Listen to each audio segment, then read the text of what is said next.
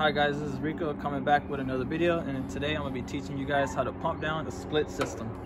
The first thing you want to do is pull the disconnect if it's calling from the inside, because then you'll have your contactor kind of pushed in before you pump it down. But I know the inside's not calling, so you don't have to pull the disconnect.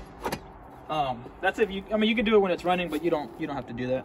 But yeah, the first thing you want to do is you can take these off. You get a 9/16 wrench, and then connect your gauges. Take off these ports here. You can do it on the low side. You can take off the high side. Wait, you want to put these so you don't lose these. Put them here, and take those off. You can connect your gauges. That's how you should do it. Connect it here. Turn your gauges on. Let's see what we get. Have some pressure in there a little bit. Close them up.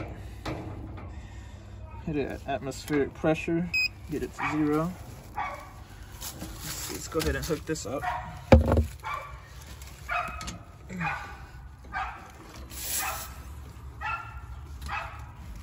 actually have all 14 in, but that doesn't really matter.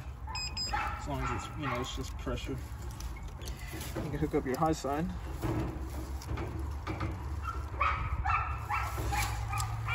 Let's get this in there.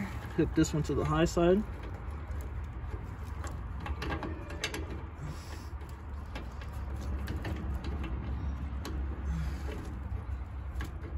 Get in there. Okay. And then, so you guys, the pressures you're getting here is pretty much equalized. Then you're gonna want to take these off here.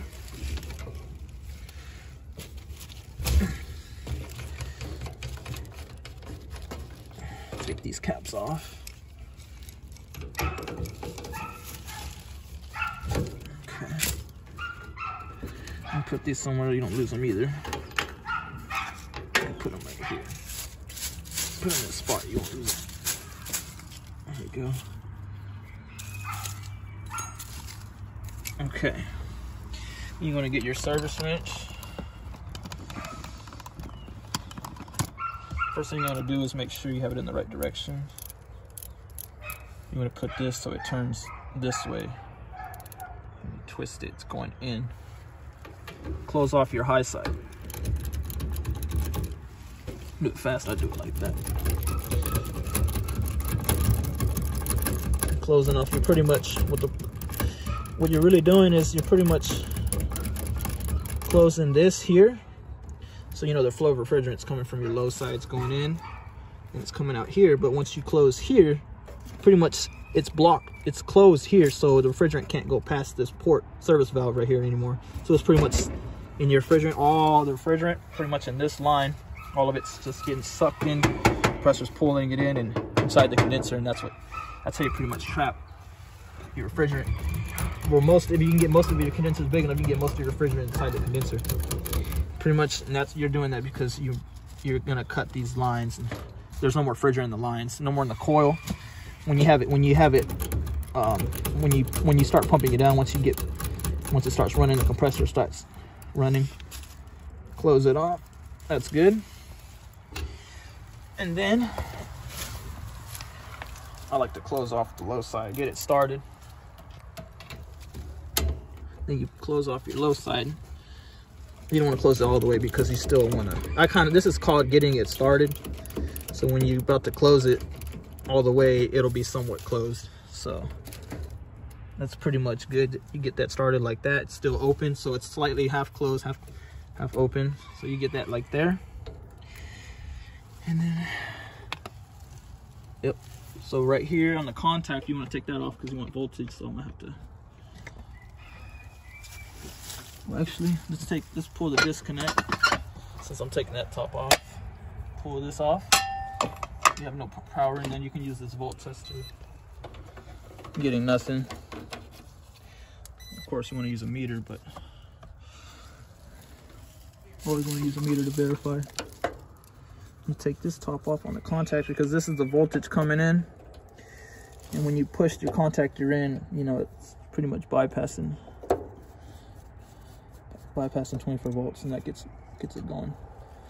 Put this screw up here. Can you see it? Can you see it? Mm-hmm. Oh. Put this screw here. Take this off for the contactor. Okay. Then you can grab a brush, put your disconnect back in. Which it's not calling, that's why it's not pulled in, or it's not, pressure's not coming in. And so the point is, what's gonna happen is, as soon as you press your contactor, you're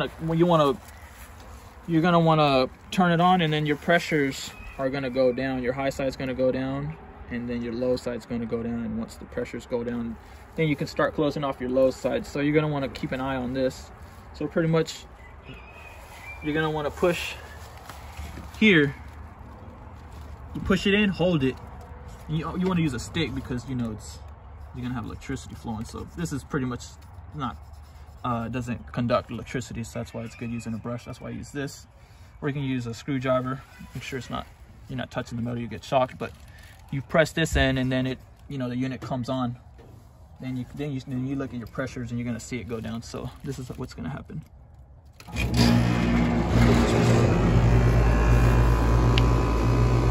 your compressor's on, and once it starts getting really low, then you can like start closing your valve. Get it down to like 10 psi. That's what I usually get it down to. Start closing.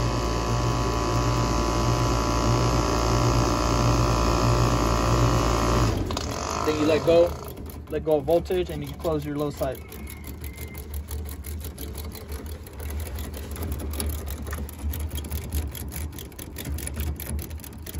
You're pretty much closing. Now you're closed there, so you just have a little bit of pressure in it. About 22 psi. I didn't want to keep going because then you can damage your compressor once you get it down too low. You can get it to a vacuum, but that's pretty low. You can either use a recovery machine, and then you can recover the rest, which pretty much is just vapor left in these lines here. Both of these lines, it's just pretty much just vapor. So you can just you know, we use the recovery machine. I know a lot of guys, they'll just you can just open this line and open this, and, you know, just let whatever's in the lines out, which is pretty much just vapor. But, you know, you don't want to do that because, you know, so you want to recover the rest, whatever in the lines. And once you do that, then you'll have, you know, zero psi. There's pretty much nothing left in your lines. So then after that, you can, you know, cut your lines, and after that, should be no more pressure. So you pretty much got most of the liquid refrigerant out into your condenser. But other than that, yeah, that's how you do it. If you think this video was informational, give it a like and subscribe, and you can leave the comments. If you have any questions, you can just leave them in the comments, and I'll be happy to reply. Thank you for watching. See you next time.